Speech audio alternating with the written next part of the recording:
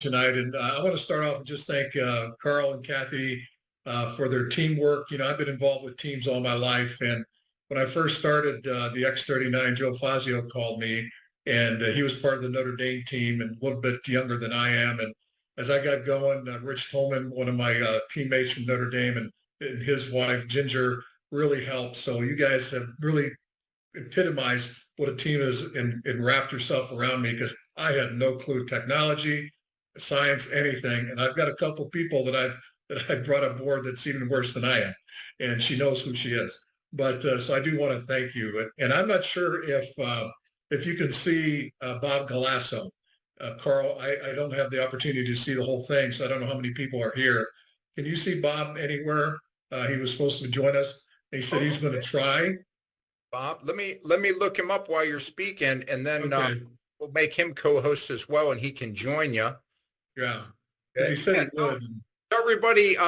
Tell everybody your background, Mike, and good to the patch. I grew up in Erie, Pennsylvania. Went to Cathedral Prep High School, an all-boys Catholic school in Erie, Pennsylvania. And started playing football my sophomore year, and had the opportunity to, because of my mentor Tony Zambrowski, had the opportunity to go to the University of Notre Dame and play under Eric Parsegan, and graduate from high school in 1966. So you can do the math and see how old I am. But I feel younger every week.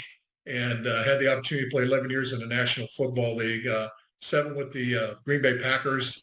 And that was kind of the transition. Vince died my rookie year, and he was already in Washington. A lot of you young people never heard of that, but some of you old folks know about the Packer history.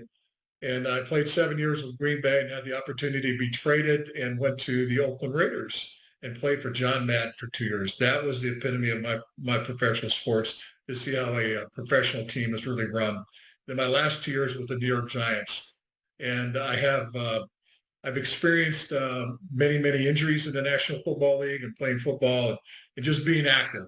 And I've had 18 surgeries, probably 13 of them are football related. I've had every joint replaced, my knees, 3 hips, and my shoulders in the last five years. So I'm blessed to have that because I can get around and I'm not in a wheelchair like some of my friends are.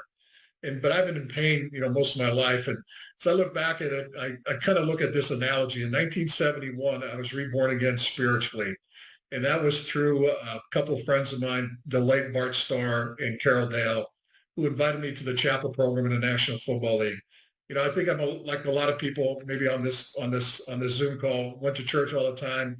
You know who God was, know who Jesus Christ was, try to be good, and I failed many times. And getting pretty frustrated with my faith, and a lot of my friends at Notre Dame were the same way, and other different faiths that I faced and that I got to know people. And through that chapel program in the National Football League, I came to know and understand what a personal relation with Jesus Christ was all about. And that light bulb went off for me, and I listened to that for about a year and understood that, I needed to make a choice and get off the fence. And I did that in June of 1971 at an FCA camp. And when I finally understood that God loved me unconditionally and that my performance was not based upon his love for me and was unconditional, that was a light bulb for me.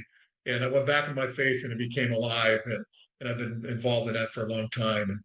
And so this past 8 months, I kind of look at it this way. I've been reborn physically because of the X39 patch.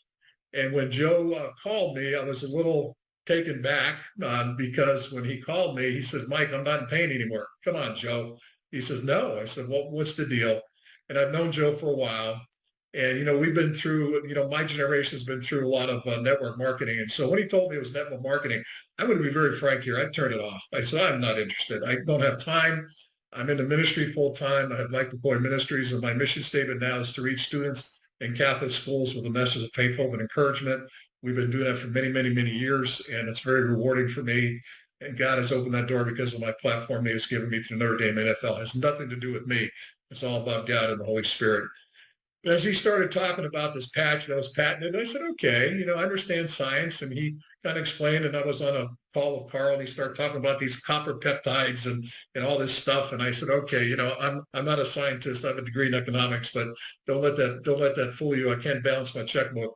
So I kind of listened. I said, okay, I'll try, and so I got the patches. I went for the diamond thing because I figured, what the heck, I'm going to need this stuff for a long time because I'm old. And Dave Schmidt says you need, you need for every month, 10 years for every month. So I'm, 77 months or 8 months. So I went for the diamond patch and got the patch, and I started wearing them. And, my experience was kind of different than a lot of people. I actually got into pain more. And after about a month on the patch, my wrist was killing me. I had a lump on my wrist, and I had a ganglion cyst. My body was hurting, because I'm very active and I lift weights. I've lost a lot of weight the last 3 years. I'm around 305 pounds now, played around 285. And I played and I was playing pickleball before the patch. And that was, pretty tough for me to get around, but I was doing it because I wanted to stay active. I want to go out in this life with feet first, not on a wheelchair first. And the Lord willing, that will happen. And so the first 3 months, it was like my body was going through withdrawal and in a lot of pain. And I was going to a chiropractor, a trigger point therapist. It wasn't helping. But I kept at it because, Joe says, and Carl, you said, and Rich and Ginger. And, I do want to give a shout out to Ginger, Rich's wife, because she is incredible. And she's helped a lot of my downlines. So we talk about this team concept. And so after about 4 months, after about 3 months, after about 2 months, I just put the patch. I didn't know what to do. So I took the patch off my neck and I stuck it right on my wrist. And there was a lump there about 2 inches, and I had a ganglion cyst. And I just kept it on there for 2 days. So I didn't know what I was doing. And I'm going to tell you, after 2 days, the pain was gone. That was about a month and a half. So that's why I kind of stuck at it. And I'm going to tell you now, after 6 months, there's no lump, no ganglion cyst. And then all of a sudden, after my 4th or 5th month, the pain started to ease. I haven't been to a chiropractor in 5 or 6 weeks. I do like the trigger point therapist. I'm going to Myrna. She's also using the patch. And the pain was about 90% less right now. I was in a lot of pain. And I'm just amazed at it.